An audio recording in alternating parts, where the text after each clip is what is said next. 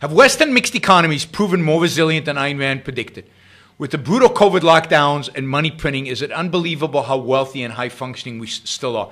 Yes, I mean, I think Western mixed economies have proven more resilient than any of us expect, and they keep doing that, particularly the United States. And now you have to remember that Western economies went through a change in the 1980s. They drifted towards greater free markets, more reliance on market, less government spending as a percentage of GDP at least. I mean, look at the Swedish economy, the Canadian economy. Many of the economies in Europe shifted. Even France, that flirted with socialism in the early part of the 80s, was flirting with market reforms by the time we got into the 90s. The United States had Ronald Reagan. The United Kingdom had Margaret Thatcher. And on top of that, and maybe this is the most underappreciated thing, particularly among the people who like Trump, the most underappreciated thing in the world today, and that is that China came on board. Southeast Asia came on board as much more market economies in many respects than the West was. And their productivity increase benefited us enormously because we became the consumers of the products that they created. First it was Japan, then it was South Korea, Taiwan, where chips are made. I mean, chips, not chips, but chips in computers are made. A lot of technology is made in Taiwan. But Singapore and Hong Kong and even Thailand and of course then China. But the West benefited enormously. So part of the resilience of the West is that we have a lot more people to trade with. I know that after COVID, everybody thinks we need to make everything in America. This is for tomorrow's show. Right? But no, what we've proven to ourselves is we need even more elaborate, more diversified supply chains. We shouldn't rely maybe so much on China, but we shouldn't replace China with America, because in America people get sick, they stay home, and we shut down industries and we shut down the economy and we can't get stuff out of Americans. But maybe if we had more plants in Vietnam, in Taiwan, in Africa, in South America, in a variety of different places.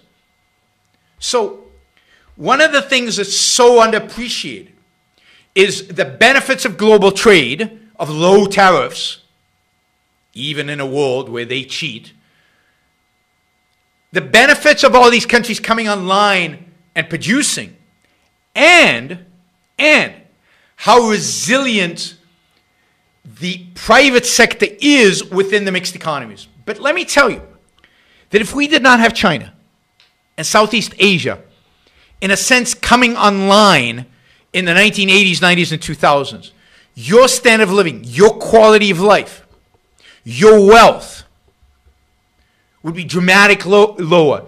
The ability of the U.S. economy to deal with COVID, the ability of the U.S. economy to deal with financial crisis would have been significantly reduced. Significantly reduced. Trade deficits are wonderful things. Wonderful things. And only sustainable as long as the United States maintains a decent economy so that people want to invest here, which is what ultimately drives trade deficits. So yes, mixed economies have been more resilient, partially because the free market reforms they went through in the 70s, 80s, and 90s, and partially because of the rest of the world coming online, and partially because entrepreneurs and businessmen are amazingly resilient.